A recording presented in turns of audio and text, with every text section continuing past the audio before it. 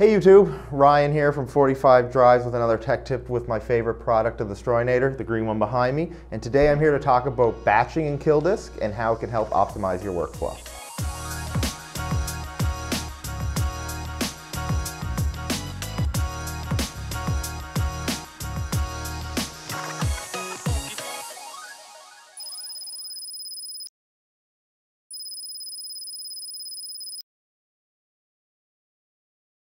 Batching in KillDisk is a great way to optimize your workflow by organizing your drive bays into groups. Those groups can be predetermined by the types of drives you plan to use or the action you wish KillDisk to perform on these drives. The great thing about batching is you have complete freedom by adding and removing drive bays at any time pre or post creation of these batches.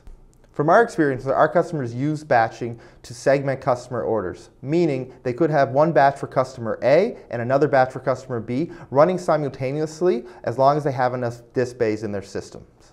So how do you go ahead and create these batches? Let's hop in and walk you through a how-to. So here we are in the KillDisk software. The first spot to go when we want to create a batch is just go up to Edit and click New Batch. This will launch the Create a Dispatch wizard. And the first thing you want to do under General Options is to name your batch.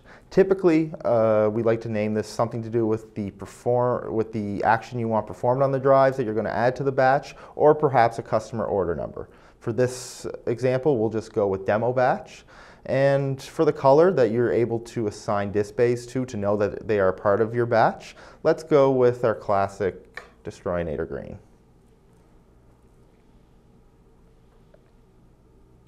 Next, it would go through what type of batch you want to use.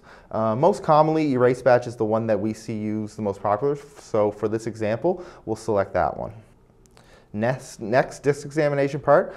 This part's particularly important if you plan to reuse these drives after wiping. You want to be careful and make sure you select partial examination, especially if you're using larger 8, 10, 12 terabyte hard drives, because that will greatly slow down the process of your batch.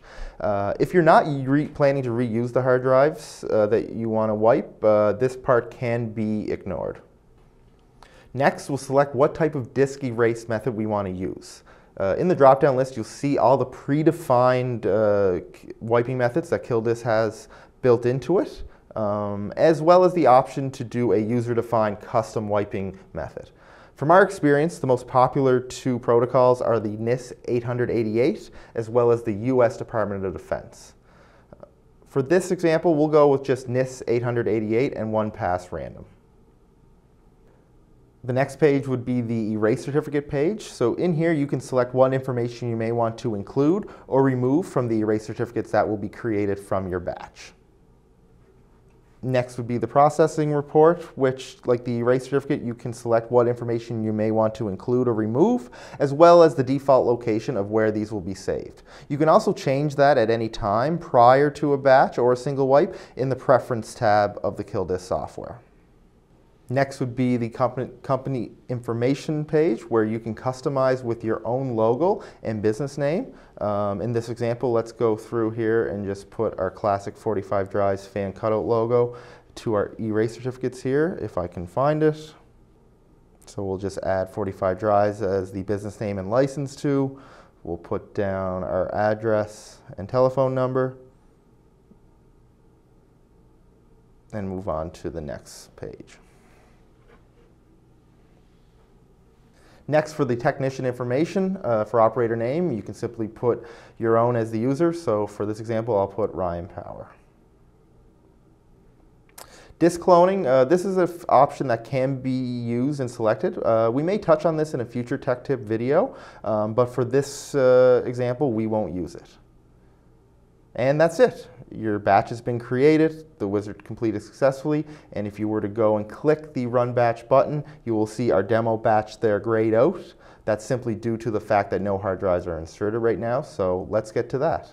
So the way we would go about assigning any disk bays would be right-clicking them, selecting Assign Bays To, and selecting our demo batch that we just created. And as you can see, the disk bay now appears in the green coloring that we selected at the very start of the Create a Dispatch wizard.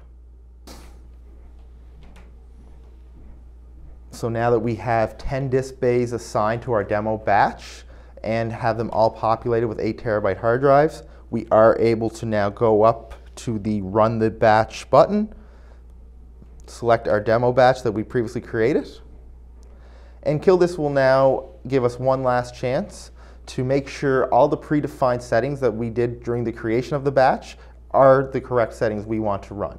So if there's ever a circumstance where you may want it to change 1 or 2 settings for a particular one-off batch, this is your last chance to do it before clicking the Start button and typing in the key phrase to allow the secure erase to start.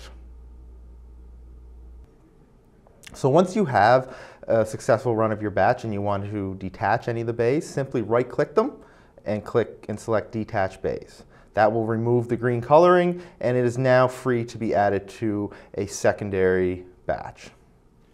So there you have it, folks. Batching in KillDisk can really help optimize your workflow by predefining drive bays and erase standards, as well as organizing custom and customer orders into simple batches. We do have an article on our knowledge base that helps you walk through this process, but if you need any one-on-one assistance, please reach out and we'd be happy to assist. So see you next time and keep on wiping.